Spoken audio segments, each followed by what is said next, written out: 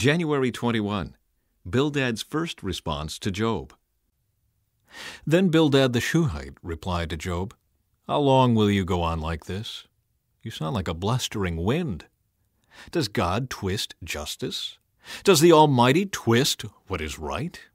Your children must have sinned against Him, so their punishment was well-deserved. But if you pray to God and seek the favor of the Almighty, and if you are pure and live with integrity, He will surely rise up and restore your happy home. And though you started with little, you will end with much. Just ask the previous generation. Pay attention to the experience of our ancestors, for we were born but yesterday and know nothing. Our days on earth are as fleeting as a shadow. But those who came before us will teach you. They will teach you the wisdom of old. Can papyrus reeds grow tall without a marsh? Can marsh grass flourish without water? While they are still flowering, not ready to be cut, they begin to wither more quickly than grass. The same happens to all who forget God. The hopes of the godless evaporate. Their confidence hangs by a thread. They are leaning on a spider's web. They cling to their home for security, but it won't last. They try to hold it tight, but it will not endure. The godless seem like a lush plant growing in the sunshine, its branches spreading across the garden. Its roots grow down through a pile of stones. It takes hold on a bed of rocks. But when it is uprooted, it's as though it never existed. That's the end of its life, and others spring up from the earth to replace it. But look, God will not reject a person of integrity, nor will He lend a hand to the wicked. He will once again fill your mouth with laughter and your lips with shouts of joy. Those who hate you will be clothed with shame, and the home of the wicked will be destroyed. Job's third speech, a response to Bildad. Then Job spoke again. Yes, I know all this is true in principle, but how can a person be declared innocent in God's sight? If someone wanted to take God to court, would it be possible to answer Him even once in 1,000 times? For God is so wise and so mighty, who has ever challenged Him successfully? Without warning, He moves the mountains, overturning them in His anger. He shakes the earth from its place, and its foundations tremble. If He commands it, the sun won't rise, and the stars won't shine. He alone has spread out the heavens and marches on the waves of the sea. He made all the stars, the Bear and Orion, the Pleiades, and the constellations of the southern sky. He does great things too marvelous to understand. He performs countless miracles. Yet when He comes near, I cannot see Him. When He moves by, I do not see Him go.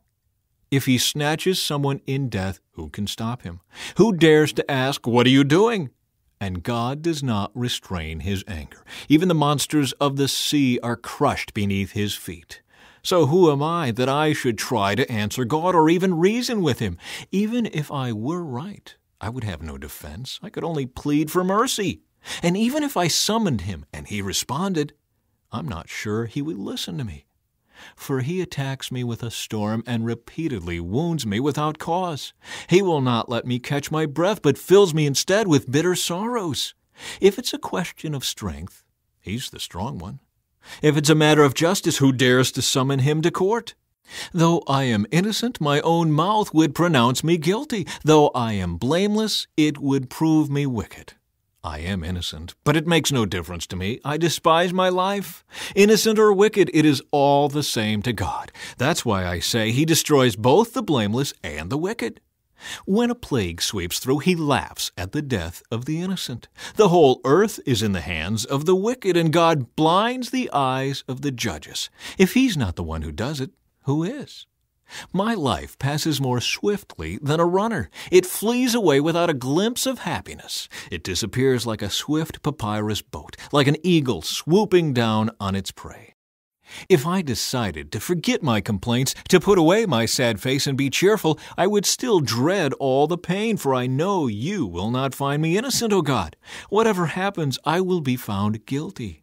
So what's the use of trying? Even if I were to wash myself with soap and clean my hands with lye, You would plunge me into a muddy ditch, and my own filthy clothing would hate me.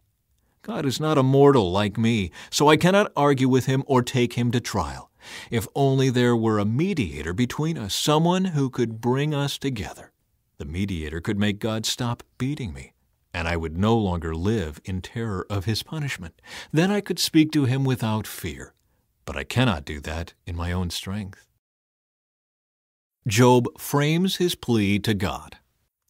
I am disgusted with my life. Let me complain freely. My bitter soul must complain. I will say to God, don't simply condemn me. Tell me the charge you are bringing against me. What do you gain by oppressing me? Why do you reject me, the work of your own hands, while smiling on the schemes of the wicked? Are your eyes like those of a human? Do you see things only as people see them? Is your lifetime only as long as ours? Is your life so short that you must quickly probe for my guilt and search for my sin? Although you know I am not guilty, no one can rescue me from your hands. You formed me with your hands. You made me, yet now you completely destroy me. Remember that you made me from dust. Will you turn me back to dust so soon? You guided my conception and formed me in the womb. You clothed me with skin and flesh, and you knit my bones and sinews together. You gave me life and showed me your unfailing love. My life was preserved by your care. Yet your real motive, your true intent was to watch me, and if I sinned, you would not forgive my guilt. If I am guilty, too bad for me, and even if I'm innocent, I can't hold my head high, because I am filled with shame and misery. And if I hold my head high, you hunt me like a lion and display your awesome power against me. Again and again you witness against me. You pour out your growing anger on me and bring fresh armies against me. Why then did you deliver me from my mother's womb? Why didn't you let me die at birth? It would be as though I had never existed, going directly from the womb to the grave. I have only a few days left, so leave me alone that I may have a moment of comfort before I leave, never to return, for the land of darkness and utter gloom. It is a land as dark as midnight, a land of gloom and confusion, where even the light is dark as midnight. Zophar's first response to Job. Then Zophar the Naamathite replied to Job, Shouldn't someone answer this torrent of words? Is a person proved innocent just by a lot of talking? Should I remain silent while you babble on? When you mock God, shouldn't someone make you ashamed? You claim, my beliefs are pure, and I am clean in the sight of God. If only God would speak. If only He would tell you what He thinks. If only He would tell you the secrets of wisdom, for true wisdom is not a simple matter. Listen, God is doubtless punishing you far less than you deserve. Can you solve the mysteries of God? Can you discover everything about the Almighty? Such knowledge is higher than the heavens. And who are you? It is deeper than the underworld. What do you know? It is broader than the earth and wider than the sea. If God comes and puts a person in prison or calls the court to order, who can stop Him? For He knows those who are false, and He takes note of all their sins.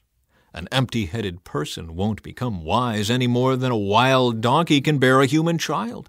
If only you would prepare your heart and lift up your hands to Him in prayer. Get rid of your sins and leave all iniquity behind you. Then your face will brighten with innocence. You will be strong and free of fear. You will forget your misery. It will be like water flowing away. Your life will be brighter than the noonday. Even darkness will be as bright as morning. Having hope will give you courage. You will be protected and will rest in safety. You will lie down unafraid, and many will look to you for help. But the wicked will be blinded. They will have no escape. Their only hope is death.